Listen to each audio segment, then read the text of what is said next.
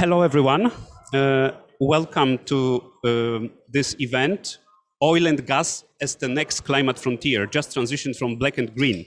This event is co-organized by Climate Strategies, Stockholm Environment Institute, State of Green, and Carbon Tracker. My name is Andrzej Błachowicz. I'm Managing Director of Climate Strategies. We all know that this COP has been full of announcements, commitments, and action on fossil fuel transition. And that just illustrates how much work will be needed to implement that. And actually our project, Oil and Gas Transition, that is co-hosting this, is launching 3 country reports for the UK, Norway, and Denmark today as we speak. So you see the QR codes available on the walls of this pavilion where you can download the report. We have an honor to have Thomas Christensen, who is the Denmark's climate ambassador, to open the event. So Thomas, I give you the floor because I know you have to move on to important negotiations and meetings. Thank you very much, Andre, and thank you to Climate Strategies and the Oil and Gas Transitions Project, but also to your partners who have helped organize this event, including State of Green, where we are. The topic that we're talking about here is oil and gas transition and the new Beyond Oil and Gas Alliance that Denmark will be launching. Unfortunately, not today, but tomorrow. We had to give away our press conference room to the UK for a press conference with Boris Johnson. But make no mistake, we will be in even stronger force tomorrow. And I can tell you that as we stand here, we are still rallying new members. We are in deep conversations with more both governments and subnationals about joining. And if any of you in the audience, either here in the room or streaming this event, feel encouraged to maybe give a large-ditch effort to being part of the launch tomorrow, I would very much welcome your declaration of intent. We have to go through a due diligence process to bring you on board as members, but we still have a few hours to do that, and there's a whole team here in the Danish delegation room working hard on preparing the launch. But just before I get to what Boga is about, just a few words about where we are at. We are at COP26. It is the conference of the parties to the Climate Convention and to the Paris Agreement. We are entering the final phase of negotiations. The UK presidency has this morning at 7 o'clock put forward draft cover texts, the main decisions, political decisions that combined set the stage for the final negotiations, and with a very bold attempt from the UK to set a high bar of high ambition in terms of keeping 1.5 degrees alive. And Denmark with Grenada has played a role in leading on the consultations amongst ministers on the mitigation part, the 1.5 part. And that's why I will have to run out in a few minutes, because we have to meet with Boris Johnson and the UN Secretary General, and our role is not over yet. So I can't tell you any more, but it is a quite exciting period of this COP. But clearly this document that the UK has put forward tries to set that level of ambition, that high bar, will also need the support from all of you. I think it's important that civil society, that NGOs, that the whole community, also of private sector, comes out in force and makes clear that this is what you expect from governments, to send the right signal to the world, to civil society, but also very importantly to industry and the private sector, that this is the inevitable direction that the global community, that politicians, but also the global economy is taking on energy transition, on the just transition from fossil fuels to renewable energy. And in the current draft, there's actually a reference to fossil fuel subsidies and the phasing out of coal, which might be the first time in a draft like this that we have that kind of text. Let's see if it survives the final round of negotiations, but at least the intention from the UK presidency to put this on the agenda squarely is there. When we leave here on Monday, we will all have a great task in terms of implementation, in advancing everything that has been agreed here, but also in advancing the initiatives that have been launched on the transition from fossil to renewable on the 1.5-degree trajectory. And the BOGA initiative is one of those initiatives. And we won't have a large number of members when we launch tomorrow. The final tally might be in the sort of 10, 15, 20, depending on what happens today, from both the national and subnational. But it sends an extremely important signal to the global community of setting up a group of ambitious governments who declare that they are ready to align oil and gas production with the Paris Agreement, to end production aligned with gas with the Paris Agreement. It sends the signal to everyone that this discussion has come to stay, that it is on the table, and in that sense that the fossil age is moving towards its end. It's a managed transition. It will take a long time, but we are now starting in earnest the conversation on it. And BOGA, it's our ambition, will be the place where we can have that quiet diplomatic conversation with large producers about their transition and what a transition trajectory looks like, but also a just transition that takes care not only of the economics, but also of the social and environmental dimension.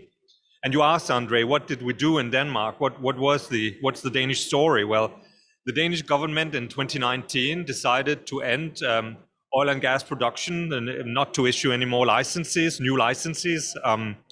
That means that the current set of licenses will be able to run until they expire. We don't know exactly when that will be, somewhere between 2040 and 2050 probably. But as part of that agreement was also an agreement with the unions and with the companies in our main oil and gas port in Esbjerg about a gradual transition of the workers and of the port from oil and gas industry to offshore wind, carbon capture and storage, to basically the new green economy.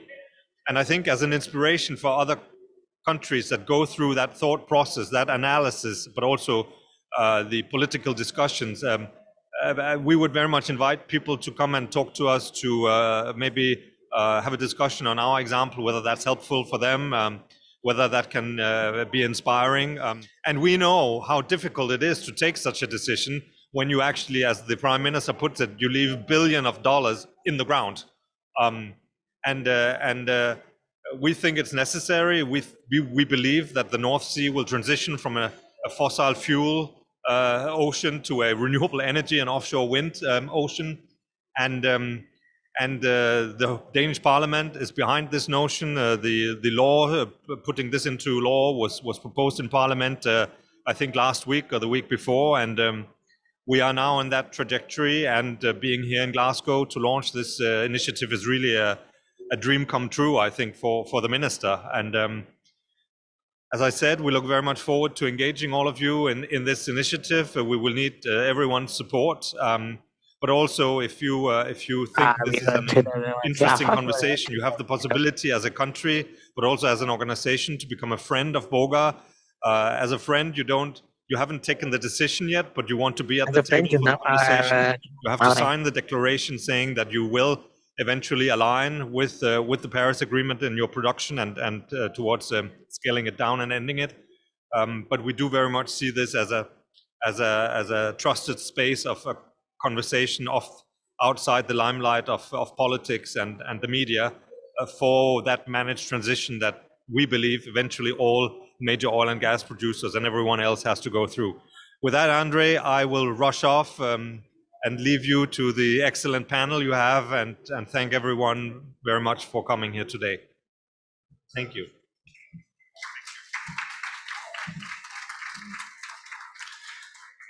Thank you very much. I couldn't think of a better sort of introduction to this event and actually now I'm going to tell you a bit about the game plan. So our agenda is divided into two parts. One is the Danish case. We want to really dive deeply into the sort of the private-public partnership that has led to where Denmark is now. And then later we'll have a presentation of our research project, Oil and Gas Transition in the North Sea. And then we will have a panel to discuss about co-creating evidence and pathways in the North Sea, but also beyond. So hence, we will have a lot of local Danish context and a lot of very global context beyond developed, Annex 1 countries. So I'm going to do maybe a bit of reorganization here, so that I'm going to move that a little bit so that the panelists have space here. And I am going to invite the first panel. So I'm inviting Mikkel, Anne, and Emil to the stage. You all should have your headsets, I think. And I'm going to give you this microphone, and I'm going to use the other one to.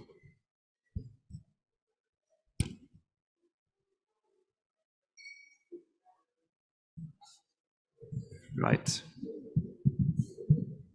COVID COPs makes us adjust to all the technology. Right. So this is the first panel called Black to Green in Denmark, a public-private imperative. So the way how we discuss it with our panelists is we pose a few questions to them.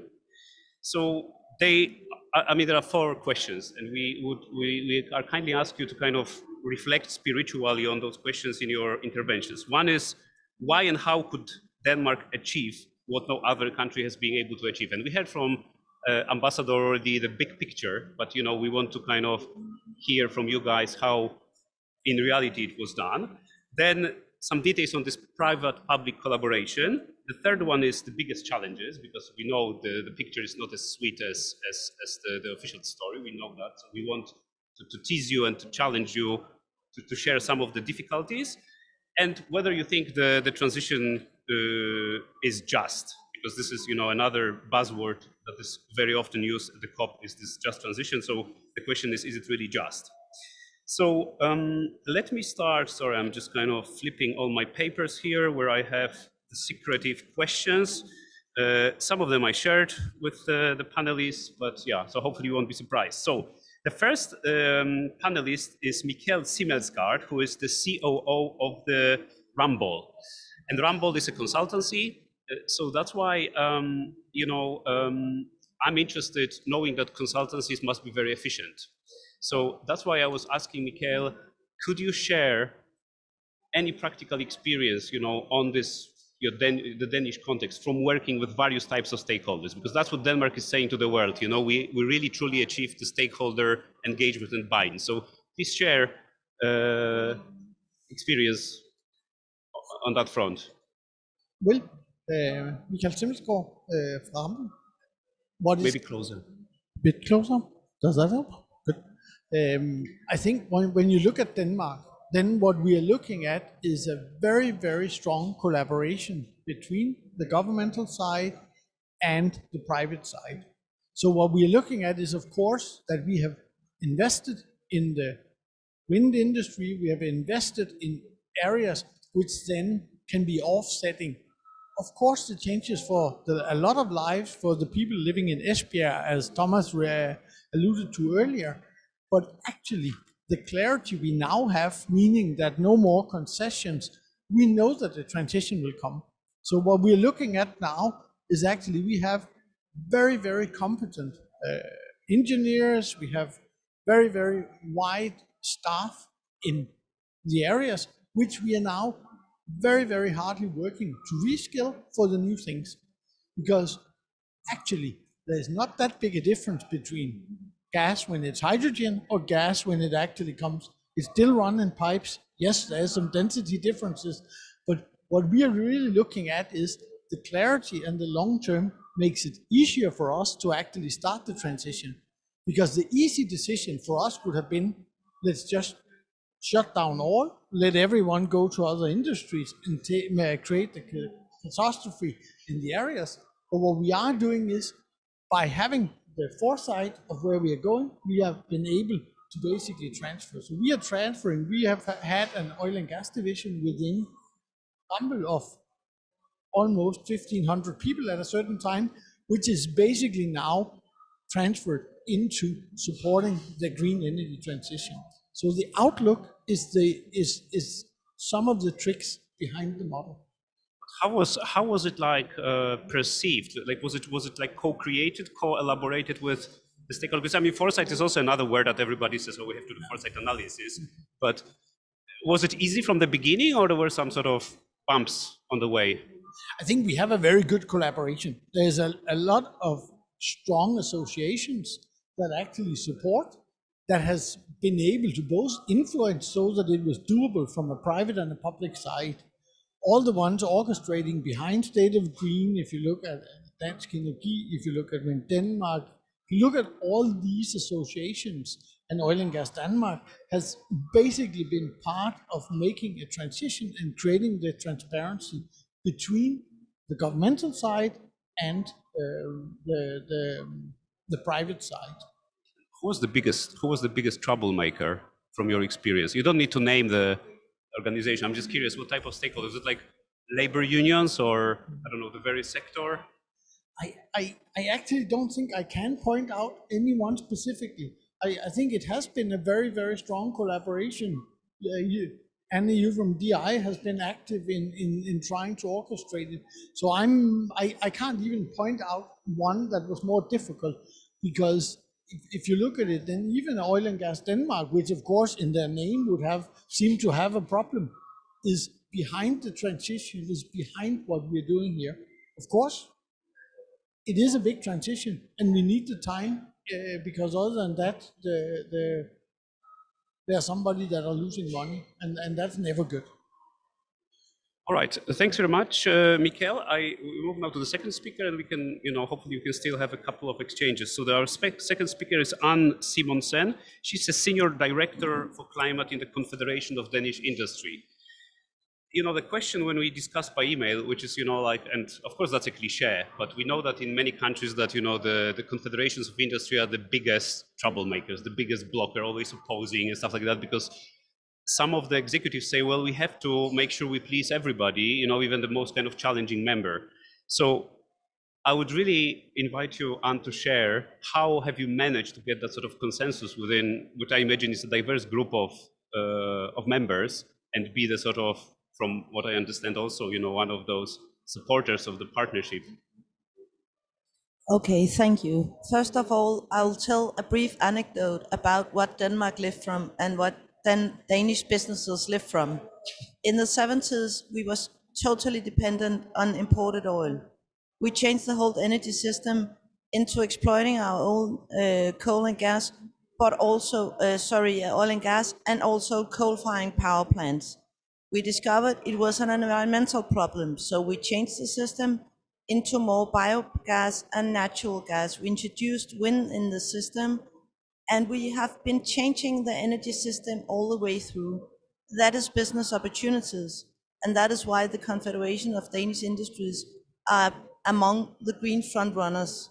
We supported a very ambitious Danish carbon dioxide reduction target of 70% in comparison with 1990 in 2030, and that is because that is business opportunity. So that is a brief story about that. The second thing is, today, if you want to have a perspective in your company, you need to know your carbon footprint, and you need to have plans to become greener, no matter what industry you operate in. It's a license to operate. So that's the second reason why it gives meaning to a business confederation like us to support this strongly. The third thing is that we need to be able to also provide for society's income in the future. And that is not going to come from, for example, oil, gas, and coal in the far future. You heard the Danish climate ambassador stating clear and loud that Denmark is a leader in phasing out also the exploitation of oil and gas. And we support that, not from one day to the other, but a transition. If you go to the harbor he mentioned in Esbjerg, who are now the main capital in Denmark for oil and gas, they are also a main capital for something else, for offshore wind energy. So that transition began 10 or 15 years ago and is already in place. It's not finished. We still have different challenges, but we have proved that we can move that way. And some of the large companies, for example, but also Ørsted, I'm sure we'll hear about that in a minute, that started as of Esbjørn Energy in oil and gas, are now mainly into green offshore energy and some of the future energy sources like power to X. So that is the background. Yeah, well, thank you very much. I'm actually interested in these business opportunities, you know, because this is something, again, in every recommendation about transition, this sort of aspect is mentioned. So I'm really curious, do you think it's a Danish spirit, Danish sort of entrepreneurial spirit, Danish sort of transformational spirit, or it's, I don't know, a blessing that you guys have, I don't know, wind? I mean, what is that? Or because, you know, I think every nation has some potential or a big potential, but is there something that you find, you know, is useful and replicable potentially for other sort of jurisdictions? When it comes to national resources or natural resources, Denmark has not traditionally been rich on that. It's been a hard job to exploit the oil and gas, and nowadays the wind energy. But we are not very used to that things are easy. So we are on a constant journey to find the new ways to get our energy and to have our income. But if you ask what the magic word here is, it's public-private partnerships. It's a close cooperation in Denmark between companies, government, and also local communities, trade unions, for example. It's a small country, 5.5 million people. And I think that is part of the explanation why we're able to do it. Right. Thank you very much. I think it's, let's move to our third panelist, and then we will have a 5 minutes maybe for an exchange. So our third panelist is Emil Gran, who is a lead for global public affairs at Ørsted.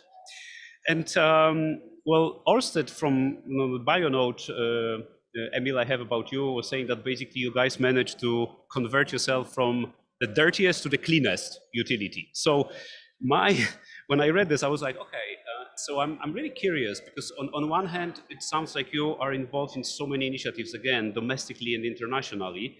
So could you share something about your investment decisions? So how can you still do good business while staying engaged and kind of co-shaping that transformation? Yes, I will definitely try to do so. And as you said, then we have transformed from one of the most fossil fuel intensive companies to now being ranked as the most sustainable energy company in the world. You're using a proper terminology. Sorry, I was proud about that. But for people that are regular hang-arounds in this pavilion, they'll know that story, and it'll also take some time to tell. So I'll save you from that. But I brought this paper that you can find online just to let people know that if you are curious about that, then come talk to me afterwards, or search for go to Ørsted white papers and look at it's 20 pages about our business transformation. Then you'll get the full story. But Andre, you asked about kind of what enabled these investment decisions and this transformation. And I think I would like to send a few shout outs to different societal stakeholders and just accompanying what Anne and Mikael has been saying, then I won't kind of repeat what they've been saying, at least not trying to.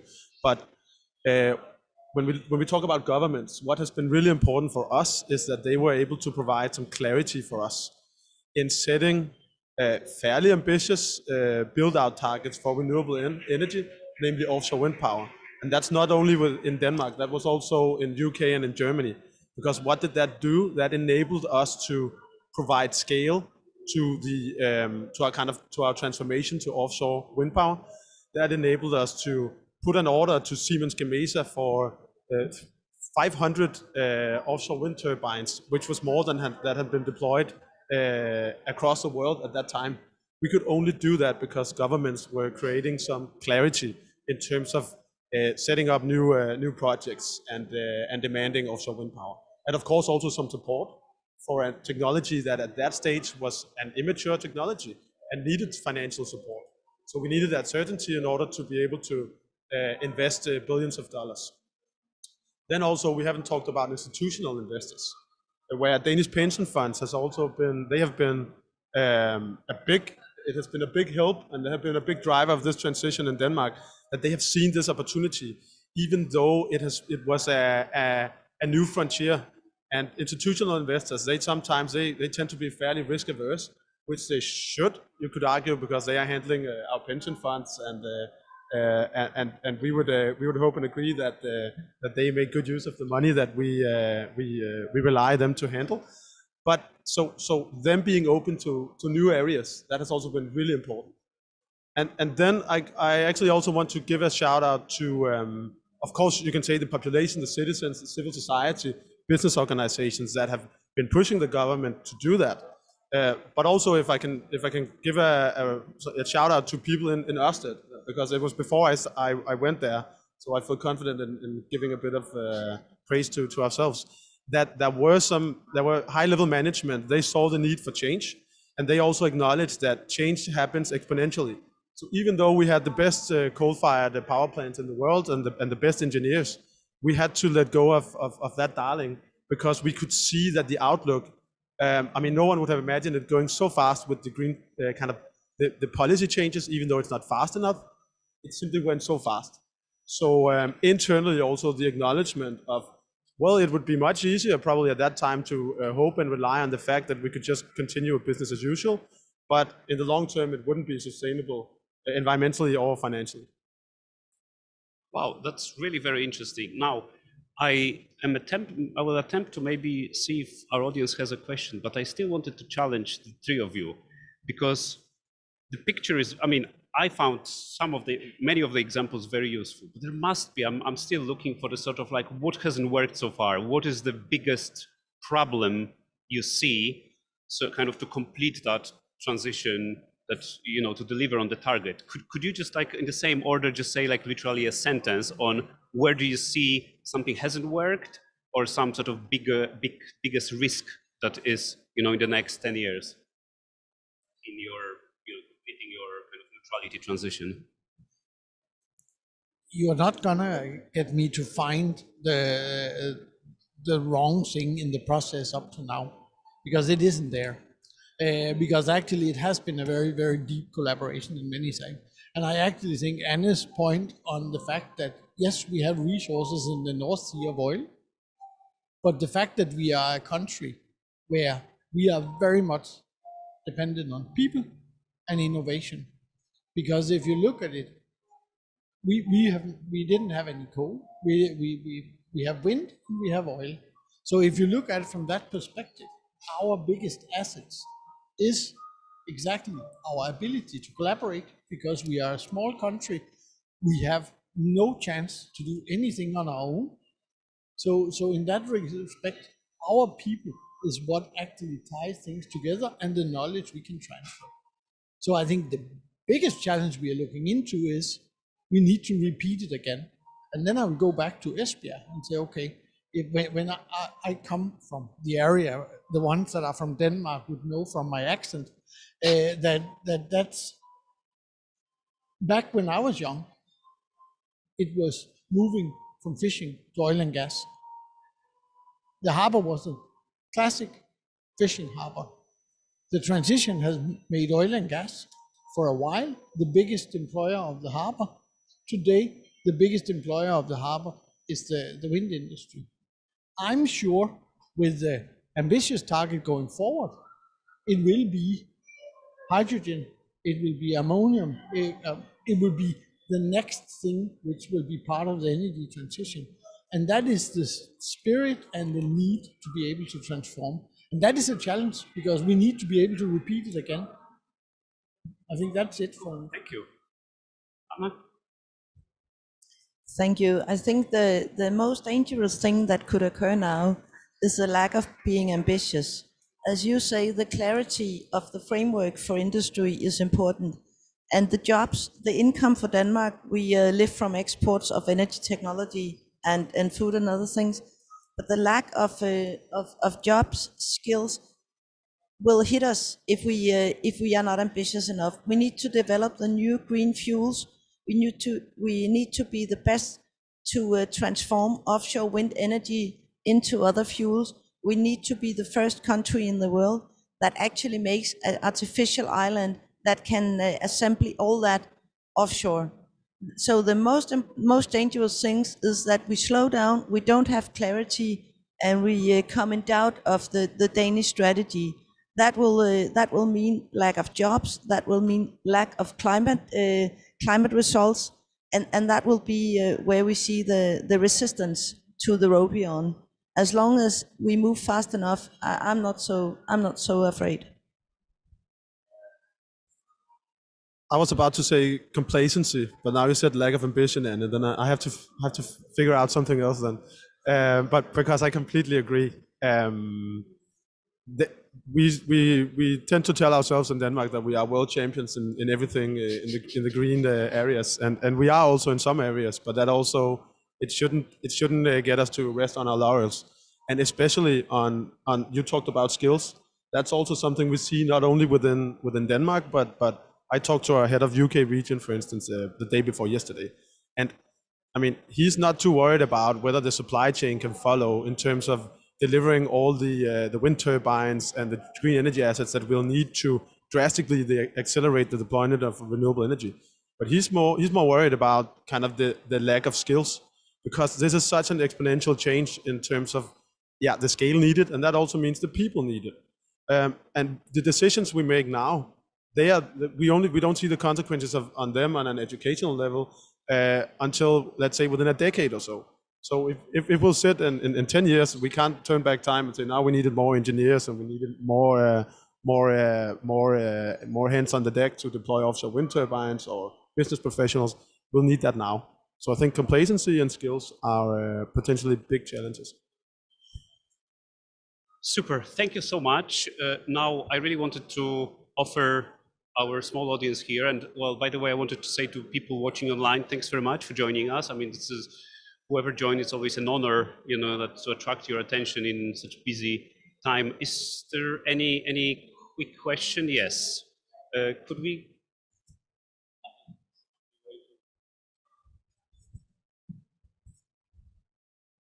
Thank you. If you could introduce yourself. Okay, Stanley Gwebiki Joma. I'm a board member of Climate Strategies. I'm from Nigeria. Very interesting conversation. And but I'm seeing that this is some kind of a not conversation that wouldn't give us the full picture. I'm saying this because Nigeria, in terms of production and contributing to the problem, 11th on the list. And the oil and gas industry is key, and that is the backbone of the economy. And there is a double barrel transition ongoing currently. First level of the transition is the transition from government control to private control of the oil and gas industry. So the state-owned NNPC is moving from government control to private control at a time we are in the midst of the global energy transition. So I think that expanding this circle to include Nigeria would, you know, kind of give some kind of full picture of this conversation. So what is happening in Africa with respect to economies that are dependent on energy, on oil and gas, how are they going to manage this transition? Are there lessons to be learned from what's happening in the global north, Norway, UK, and Denmark? So I think that probably going forward, this is really very important in terms of capturing the big picture, the full picture, 360 degrees. Thank you very much. Thank you, Stanley. And I think really we have 30 seconds. Michael, if you want to intervene to respond to that. I just want to respond that there's a good reason why we call it just transition. It has to be just, and it has to be part of the complete, no doubt about that, but it shouldn't hold us back. So we need the nations that are where they are to move even faster. Nigeria should anyway learn of the technology. So when you are building pipelines across to over there to West Sahara and then up, make sure that it's at least built for the future and make sure that those things are included. And you can take very, very cheap solar in Nigeria and do what we talk about, power to X and other things, and be part of the transition in a different way. So I'm sure we can. Okay, thank you very much. I think we don't have any more time. And of course, you know, Stanley, there will be more of this conversation in the second part of the event. So I want to thank our panelists. Thank you very much. And now what we're going to do is set the scene for the second part. So I'm going here to invite Gökçe Mete to talk about just transition for oil and gas in the North Sea, lessons from Denmark, Norway, and the UK. That touches based on the reports that I mentioned that are being published as we speak. Just to say that Gökçe, as being a lead researcher on the project, she's also involved in an initiative that many of you may know, which is Leadership Group for Industry Transition Initiative, the so-called LEADIT, and many other affiliations. But I think in the interest of time, Gökçe, I should give you the floor. And then after Gökçe's presentation, we invite our panelists to the stage. Okay, thank you, Andre, and thanks for the previous panel for giving us a little bit even more confidence on what we're doing. I'm happy to say that some of our findings are really aligned with what we heard. So, yeah, I'll give you a brief overview of the project that we are implementing together with SSCI, together with Climate Strategies. But if you want to learn more about what we are doing and our reports, they're available via the QR code, so you can download the reports. Indeed, so we are working on this project together with SCI and our local research partners, so University of Edinburgh, and we have a representative with us today, University of Oslo in Norway, and also Aalborg University in Denmark.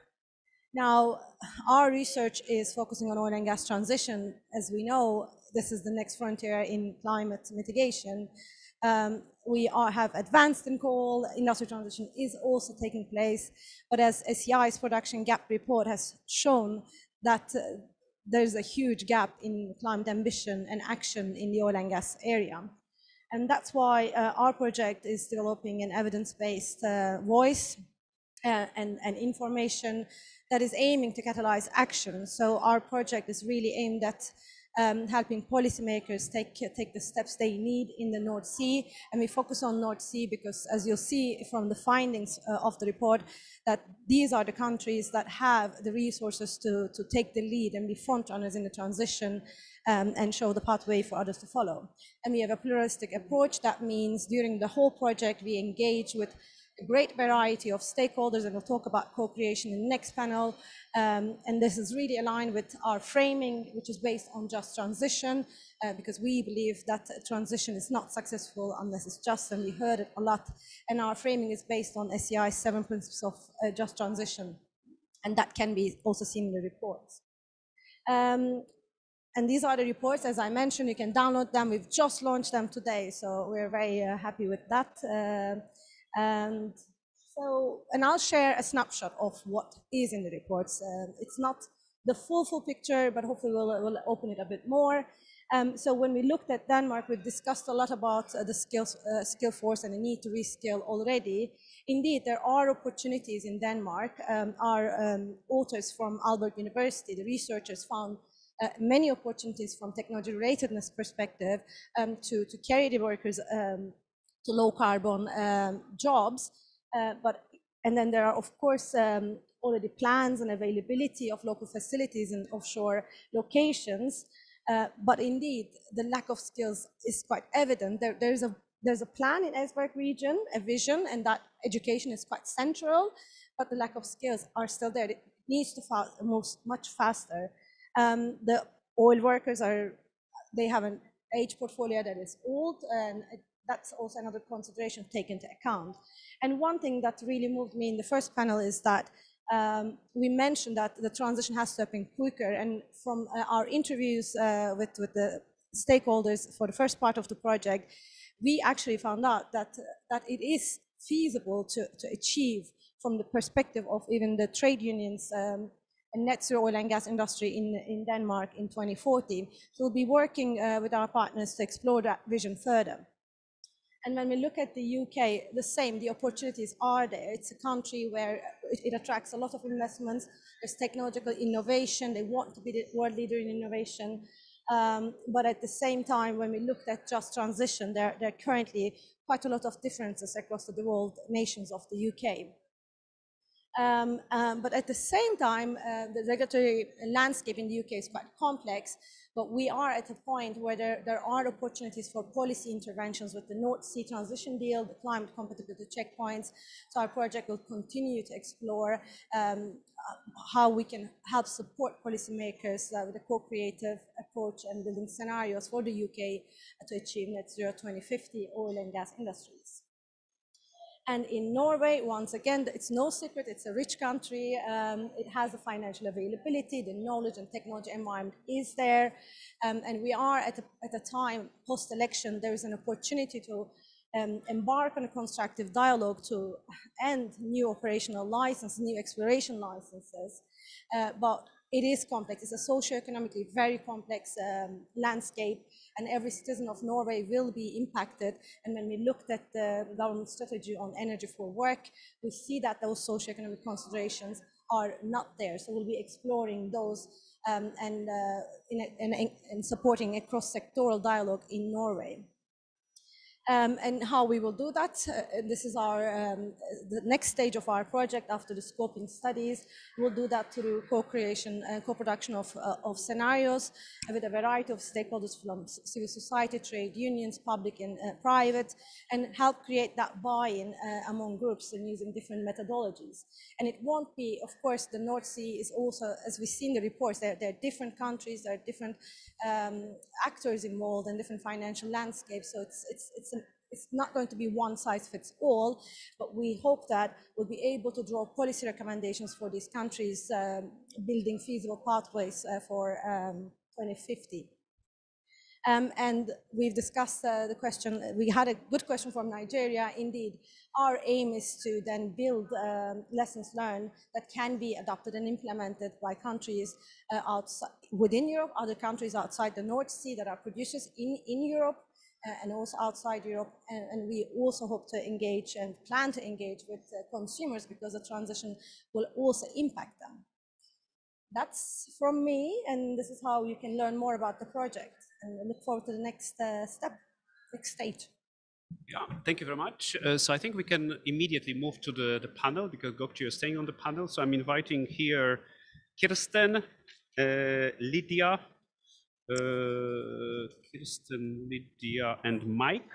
And we're just doing a bit of reshuffle, and we kickstart. Oh yeah, sorry. Yeah, exactly. That gives me more space here. I think the pavilion is quite cozy for this conversation. So, all right, yeah. So this is the part 2 that was kickstarted by Gökçe, which is essentially about co-creating evidence and pathways, right? Can research accelerate policy action? That's what we are trying to answer here for the North Sea, but also beyond. So here comes again the very, very right question from Stanley. So Gökçe, I start with you, sorry, but this is kind of quite relevant. I want to tease you a bit, because you guys, SEI has been involved in researching just transition or energy transition worldwide. What is the recipe for success? Is it the quality of research? Are there committed stakeholders for co-creation? Is it maybe the timing, or is it maybe the methodology? I know you can say a mix of everything, but can you just like give us like 1 or 2 things where you think that was the trigger that something really worked out? Tough question. SEI is quite big. We do a lot of great work. I guess one example, and I think that there's no recipe for everything. For each, of course, you worked in different locations as well. It depends, but I think, yes, buy-in from stakeholders is the most important, and it's the most difficult. To be able to bring different stakeholders into the same room and help them collectively imagine a transformation is a big challenge, but one that really works. Because by doing that, it is not dictating this is what the research say. It is providing science-based information, data, tools, methodologies to let the stakeholders come to the conclusions themselves. That creates the buy-in we need, I think, to move on. So that is sort of my recipe from my experience at SEI. Thank you very much. We come back to you, but now we move on to offer sort of a chance to introduce themselves to other panelists. So I'm happy to present Kirsten Jenkins, who is a lecturer at University of Edinburgh, and she's a lecturer on Energy Environment Society at the Science Technology Innovation Studies, very cross-disciplinary group. So I would like to ask you about your reflection about the UK, which obviously is, you know, it is the report that you've been involved in. UK is the COP president, and there has been obviously this notion that, you know, there were all those declarations on coal, but not enough on oil and gas. So could you share us any sort of like reflections on researching the oil and gas issue in the UK or Scotland or you name it, like challenges and, you know, what are your reflections on that? Yeah, I think it's a really, really exciting time to be looking at this part of the world. I think we have a huge amount to offer, and you know, without wanting to advertise it too much, we have a huge amount to say in that report, which we've just launched. So please do go and have a read. I think there are big opportunities here, but also some threats. There are opportunities around an upswelling of language around the just transition, an awareness of it, the appreciation of the necessity of change, and that can help us get the funding that we need, get the voices on board, and the diversity that we're looking for. And you know, make sure that we're not just representing one set of society. We're not just representing one technology as coal that we've heard so much about, but also that we are looking at these other sectors that do need to make the change and that can do this very rapidly. And so it's part of getting on board with our ambition, as was spoken about in the first panel. And also, I think, asking really difficult questions. I think there are things that aren't spoken about within the just transition that need to be exemplified in more depth. And one of those is perhaps the notion that, yes, we can reskill our workforce, but we also need to bring in new entrants. If we were just to transfer what we have now, we have a very poor gender diversity, we have a very poor ethnic diversity. There are a great many other skills and peoples that can come on board as part of this. How do we recognize them? How do we engage them? And how do we make them part of a positive narrative? And at the same time, we talk a lot about workers, for example, but what about the people that have oil and gas in their homes? How do we make sure that it's a just transition for them and that they're not left without alternatives or without accessible, affordable alternatives? And so this is where I think, you know, this kind of group gives the most opportunity, but also needs to get to grips with those really nitty-gritty details in context, which therefore give transferable skills, for example, Nigeria. Thanks very much. I actually failed as a moderator to set the scene what questions, overarching questions we gave to the panelists. So why don't I do it quickly? So one is this role of research focus or analysis focused organizations. So I think that's kind of obvious, but also a question that I find interesting, can action wait for researchers? So this is maybe, I'll ask you, Kirsten, to comment, because we know that the pace of researchers is very long, and you know, sometimes, you know, we want to announce BOGA in 2 months and you have a research project that lasts 3 years. How do you reconcile that? And the third one is basically the sort of ensuring the inclusive range of voices, but for the kind of your analysis, right? Because you can obviously always do a stakeholder roundtable, but you know, to do the proper analysis, you need this kind of structured engagement. But yeah, I'm really curious about this action waiting for researchers. If you could comment in 1 sentence. Yeah, we're not all that slow. So one of the things to say is perhaps that a lot of the research does exist. It's been going on for decades. It might use a slightly different piece of language. It might be called energy justice rather than just transitions. It might be called energy ethics. It might not be called any of those things, but certainly the discussion around a societal transition, and one in which there are notions of equity, justice, and fairness, go back to the 1960s and 70s. So we're not starting from a baseline of 0. We have an evidence base, and all we're asking to do now is to expedite that, to increase the number of voices and to increase the extent of our coverage. Well, I think that's a really exciting thing. In terms of whether we are slow to act as researchers, we do like our leather armchairs, elbow patches, and fireplaces, but also, you know, we are very active. We're engaging. Projects such as the one that we're doing with climate strategies and SEI, for example, have happened over a relatively rapid timescale, and part of that comes through the support that's been given to us, but also the necessity of what we're hearing at events like this, we're talking about change now in some of our decisions by 2022. We're talking about higher standards of climate action, climate mitigation, and of attaining climate goals. And so we have to react to that as a research community. We're being incentivized to do so. We are capable, and we're really thankful for these kind of opportunities to expedite our work. Thank you. I don't think it would be sharing too much if I say that, you know, the pace was even a challenge to the admin departments of the universities, but we are grateful for, you know, that this all is working out. Thank you very much, Kirsten. And then I'd like to introduce Lydia Dai, who is a youth activist here at COP26. She's also a vice president of the UCL Climate Action Society. So we are very happy to have you here. And it's also because, you know, we noticed, at least that's my impression, that the COP, there were the voices of the youth have professionalized, you know, but still, I think there are too many panels that you just invite somebody to tick the box. So would you help us understand how you see your role in that conversation? You know, obviously we know this is all about future generations, like, but could you kind of mention a few things, engagements that you've done, and, you know, how we could sort of work in practice in initiatives like this? Yes, awesome. Thanks for having me here. So I just wanted to address the point that was made before, actually in the first panel, about having youth engagement and building pipelines in developed countries. So as we're all aware, we are not able to achieve the 1.5-degree goal without help from all stakeholders and from all countries, especially also developing countries. And it was mentioned that, oh yeah, we can just build a pipeline similar to maybe Denmark's in Nigeria. But the question is, how are we gonna do that, and who's gonna fund it?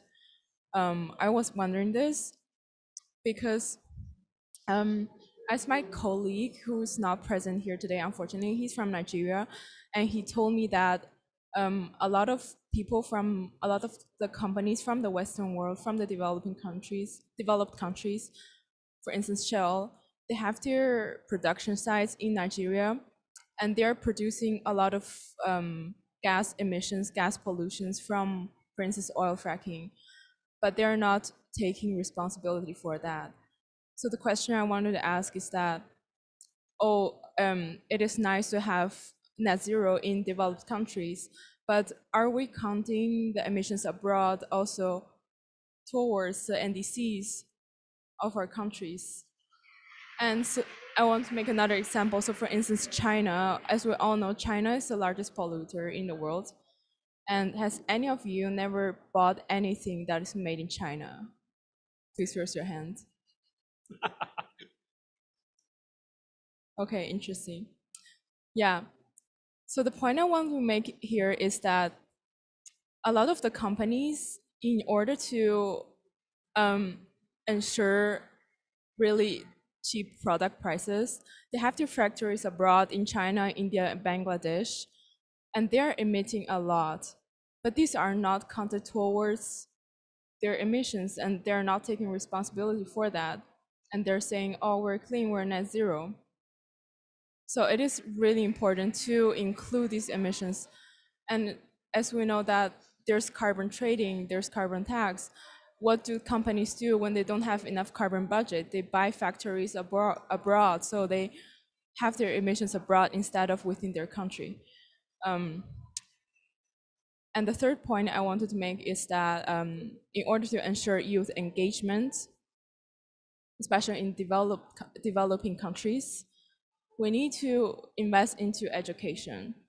And that's a really important point to empower young people, because how are they going to be able to build these innovations, these technologies, if they don't have the knowledge? We're investing so much in different fossil fuel subsidies. If we can just take a small portion of this money into building universities in developing countries, not just capacity building session, not just some sort of education program, but actually proper education like universities, we can achieve so much more. Yeah, so that's my 3 points. No, thank you very much. And I mean, I think this clearly also links to the previous panel, this whole skills conversation, right? I mean, one thing is to foster sort of creation of universities, but it's also sort of like what kind of education, right, we are providing, right? And I think this is, I think very often I feel forgotten because we say, okay, give us money, give us technology, but then, you know, this is very often a different department dealing with that. So thank you very much for those thoughts. And I think let's move on now to Mike Coffin, who is, I think, Mike, I understand you are newly appointed, right? Head of oil, gas and mining at Carbon Tracker. So one of the co-hosts, great to have you here. Mike has been working on transition risks within oil and gas industry and the global energy system. We discussed, you know, the transition risk is something, one of the key topics in the transition phase of the conversation. So we discussed that it would be nice if you could comment on the transition risk in the North Sea, but at the same time, and we heard that, we have to go immediately, while we are not done with North Sea, we have to already start discussing, you know, other non-Annex 1 producers, where those risks are completely different, and I can imagine they are much deeper. So if you could just shed some light on those two aspects, that would be fabulous. Absolutely, thank you. So at Carbon Tracker, I mean, our focus is looking and identifying transition risks, and we primarily do that for an investor audience. But actually, in a piece of work we've done over the last year is really trying to understand some of our work and put it more into a policy context. Now, one of our sort of key themes is understanding ultimately the sanction of projects that are ultimately not needed as the world moves away from oil and gas, and we see that that change is being increasingly inevitable and it clearly has to happen for us to stick to the goals of the Paris Agreement and limit global warming to 1.5 degrees. Now, the IEA was very clear on this, that we can have no new project sanctions for us to be able to achieve that. Now, that doesn't mean no production from oil and gas. What it means is we can have no sanction of new projects, and we allow the existing production to wind down in an orderly fashion over the coming decades. And I think it's really important to draw the distinction between those two things. Now, what does that leave in terms of transition risks? Well, if you're a company or a nation who are currently complicit or in sanctioning new projects, ultimately the committing of capital to projects potentially with lives of 20, 30 years, ultimately, as we move away from oil and gas, those projects run the risk of ultimately not being needed and destroying value for shareholders and taking the world beyond Paris limits. So the interests of shareholders or investors and environmentalists and global society are very much aligned. Now, what are the risks here in the North Sea? Well, we've heard clearly Denmark's journey in moving away from oil and gas, and for the UK and for Norway, that kind of the experience is similar. You know, in the UK, for us to be credibly aligned with net zero 1.5, we need to not allow any future sanctions of oil and gas projects, and we just keep the existing projects that there are and allow those to wind down naturally. So, for example, we have the Cambo field that's potentially being sanctioned. Again, that field is not compatible with a 1.5 degree world. It's not even compatible with a well below 2 degree world either. So I think it's critical that society and investors alike get behind that. Now, if we think a little bit more broadly around some of the transition risks, and we look at the experience of the three countries we have today, only one of those three, Norway, would we view as a petrostate. And we looked at the petrostates earlier this year in a report we called Beyond Petrostates, where we looked at the 40 countries globally that are most dependent on oil and gas. And of these, only Norway, of these three today, was part of that group. But even in Norway, it's a relatively small proportion of of government revenue and government income comes from the oil and gas sector. But if we look more broadly within that petrostate group, particularly for countries, for example, like Angola, Nigeria, Azerbaijan, some of those countries, a significant proportion, or more than half of total government revenues, come from oil and gas. Now, be that broad taxation of listed company activities or direct investments and direct generation from national oil companies. Now, as the world moves away from oil, be that through policy action or through out-competition by renewables, so the rapid rise of solar and wind, those revenue streams will fall. So this isn't about what fuels these countries use for their domestic energy supply. This is around a reliance on oil and gas exports for their national income, and ultimately the transition risk over the next 2 decades, huge fiscal sustainability challenges. We calculated $13 trillion of national income is at risk over the next 2 decades. Now, this is a huge challenge for that group of 40 petrostates. And really the point of our research, just really to wrap up, is that it's critical we raise awareness of these issues now, and these countries and governments prepare for this orderly transition and don't double down on continued oil and gas investment, locking in a reliance on oil and gas revenues for decades to come, and ultimately exacerbating that financial risk. We need the countries to move away now. And it's critical that other countries learn from the experience of petrostates and we group this, a group of countries such as the emerging petrostates, for example, Mauritania, Mozambique, Guyana, countries such as those that don't follow that path of the petrostates and ultimately look to build their economies around far more sustainable industries. And crucially, it's in the interest of the international community as a whole to support these countries in moving away in a just transition, reframing the roles of national oil companies, taxation reform, and legal reform. And so we can build on the experiences of countries such as Denmark that have started this journey, and ultimately use those experiences to help accelerate the transition of these other countries throughout the world. Anyway, I'll pause there. Yeah, thank you very much. I would like to offer a chance to our audience, maybe to ask a question or two.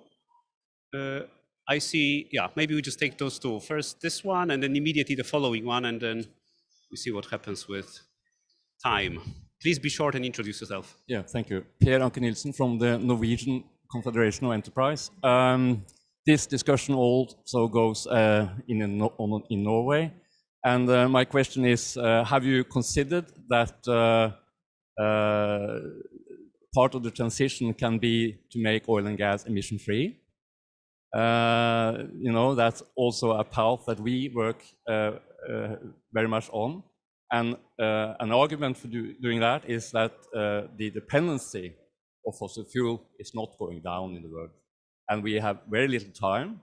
And for every year we fail on the COP to agree on anything, the need for CCS, CCUS, whatever, just increases. Thanks. Thank you. And then the following question, yeah, immediately, let's just take it. Thank you very much. My name is Musa Abdullahi Lom from Nigeria. I just want to comment and ask a question on what the third speaker panelist said with regards to the oil companies who are operating in Africa. For example, Shell, as she said, I don't understand, because when they operate in Europe, they comply, but in Africa or in Nigeria, they do not comply at all. So what do we do about that? That's my question. What do we do about that? Because if you are saying like Denmark have gone very far and all those oil companies working within Denmark must comply, but when they leave Denmark and come to a country like Nigeria, they do not comply. What do we do about it? How do you tackle that? Thank you. Thank you very much. Two very easy questions. So who would like to take a crack? Maybe Gökçe, and I imagine Mike, right? Yeah, that you'd like to have some. Thanks for the question. So I think it's no secret that majority of the emissions from oil and gas comes from consumption. So our project, and we are also aware that we are using oil and gas today, but we're talking about a managed transition. And I really recommend that that you have a look at our production gap report that SCI produces together with several other organizations, including UNEP, because the advice is that we need a managed transition, and production and demand, they need to go down hand in hand. So that is crucial. Yeah, sure, absolutely. Let's do a quick round. I've got the mic, you can't take it off me. It was just a very brief point on your question around the role of CCS and CCUS. It's an ongoing debate. I think it's a debate necessary and worth having. And it's a debate that we as academics can also engage with. It was reflected earlier in the discussions briefly, but we are not necessarily here just to set the stall and say, this is it, this is the right way, this is the only way. But I certainly see myself as an academic as gathering perspectives from those that are interested in CCUS, CCS, those who want phase out tomorrow, those who want phase out 2060, 2050, and trying to come together or aid the coming together of people with different perspectives to try and create a future in which any number of those parts might play a really important role. And so I personally would say maybe. But let's have a wider discussion. Let's facilitate this discussion, and then maybe come back in the next COP26 and present research findings on who agrees that it should be part of the puzzle and who agrees that it shouldn't. But also, you know, making sure that that happens in a way that is policy ready and policy actionable. Because I think a number of us would be frustrated about the amount of discourse that happens without any action. And so if we're taking stall at this point and saying we don't yet know enough, we don't yet know which stakeholders support that role of that technology and which don't, and we haven't come together with that deliberative future, then let's actually promise that we do it next time, and therefore that we come with pieces of recommendation that fall out of making that future happen. I don't know, Lydia, would you like to add something, or if not, then it's fine. We can just move on. Yeah. Just to the question about Nigeria. Mm-hmm. Yeah, so I'm not a politician, but there's 3 things that I can think of. One is climate action. So just to raise awareness in general about what is happening in Nigeria, what is happening in the developing countries. And secondly, there's a lot of startups on energy, building renewable energy in developing countries. And it's really hard for them to receive funding. So take, for instance, fintech. They're receiving a lot of funding easily by governments, by investment banks, Goldman Sachs, Silicon Valley. Why? It's because their work is soft work. It can be comfortably done behind a computer, but for the energy companies, energy startups, they need to have on-ground work, and that's why it's really hard for them to receive funding. So this is an area that we can work towards to get more funding for these energy projects that are actually making a real difference in those countries. And thirdly, I think youth inclusion is also a very, very important part, because the youth is going to be the next generation of policymakers, of engineers. So we need to include youth right now to let them learn what's going on and educate them, invest into education to empower youth and take the steps into energy transition. Thank you very much. So Mike, last word, oil and gas transition emissions fee or whatever was the question, please. Yeah, so I think to answer those 2 questions in order, I mean, on the first one about decarbonizing oil and gas or carbon free or low carbon oil and gas, I mean, the reality is we have a massive challenge to move away from oil and gas and decarbonize the world rapidly. So we need all the tools in the toolbox. So carbon capture and storage, utilization and or storage may be one of those tools that helps, but let's not rely on it. And if we're going to use it, let's only use it for the hardest to abate sectors.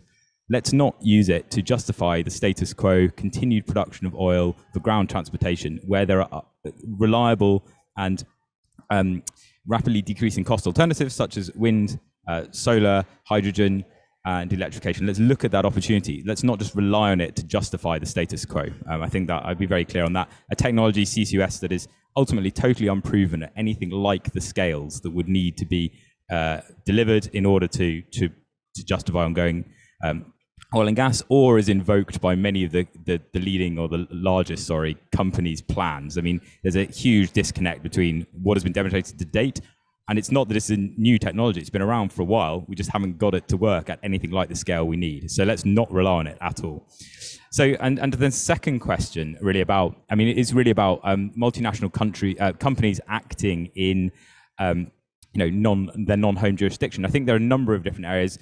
Clearly, there's one around strengthening legal reform in the local countries, understanding what those laws are and sharing those laws more widely. And I think if you take an example, perhaps of a spill in a local country as opposed to the regulation be under, say, back in the UK, understanding those regulations, making sure investors are aware of those regulations. But it's about transparency, sharing, ensuring those companies are sharing details and publishing details of where they have transgressed. And I think a final element on that would be around stock market listings. So if those companies are listed in European or North American stock markets, they need to be held account for their actions, not just in those jurisdictions, but for their actions worldwide as well. So I think the transparency and the legal framework around their stock market listings, and whether that's the largest companies or smaller companies too, I think for me that's a really important avenue, and hopefully that's a good answer there. Perfect. Thank you very much. I have a radio control watch here, so it's 30 seconds left. So I think it's just the time to conclude. I want to thank the second panel, but I also want to thank the Danish government for hosting us here, State of Green, SCI, Carbon Tracker, and a big shout out also to my colleague Adriana, who has been tirelessly putting together this event. Thank you so much. And I think I'm going to invite everybody here and also, watching us live in the web to just staying engaged and, come to us and, propose jurisdictions, ideas, because we are planning to work on the subject for the next, hopefully, few years. Thanks again, and have fun for the rest of the COP and all your journeys home if you're traveling back home. Thank you again.